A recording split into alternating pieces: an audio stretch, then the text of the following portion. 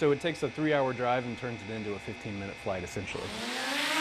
From his office in Lee County, Chris Allen from Florida Drone Supply knows more about unmanned aircraft than most, helping to supply both commercial and recreational users.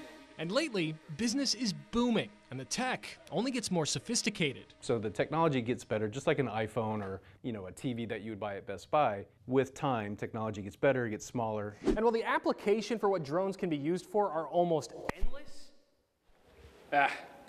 battery's dead. And one thing is noticeably missing from the skies over Lee County: delivery drones. I sound good now? Yep. And even though they're overseas, delivery drones are literally saving lives. Experimental at this point. Now there are countries overseas, and there are companies that do really great things with drone delivery. There's a company actually that was started in Rwanda that delivers medical supplies via drone.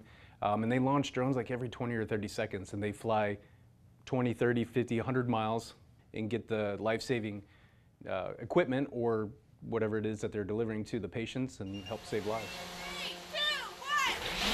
And while some retail companies like Walmart are currently experimenting with drone delivery services elsewhere in Florida, for the most part, it's not widespread.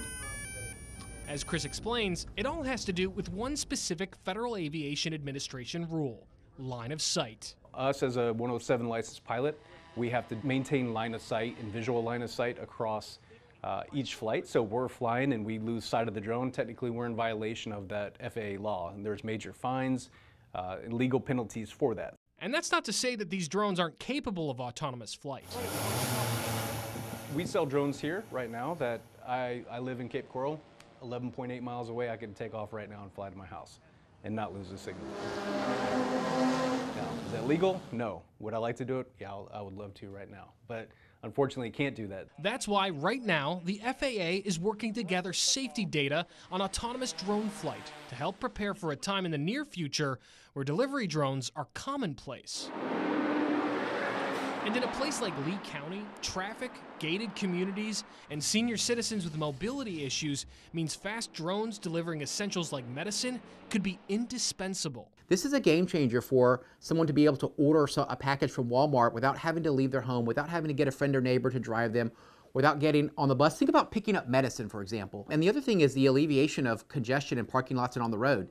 Every person that gets a drone delivery is not getting in their car to go to the local Walmart. That's exactly what Florida House Representative Spencer Roach thought when he sponsored the drone delivery services bill, which passed unanimously in both the Florida House and Senate. So what the bill really attempts to do is create a uniform, standard regulatory framework for these companies to do business in Florida with this drone delivery. His hope is that these regulations, along with those passed in other states, will inspire Congress to act on federal drone delivery regulations, and that soon, some things will be only a click and a short flight away. I think in the next 5 years, the skies will be filled with things buzzing around you, right? I mean, drones are going to be everywhere. You don't see that many drones out there now, but they're everywhere. Reporting in Lee County, Alex Howard, ABC 7.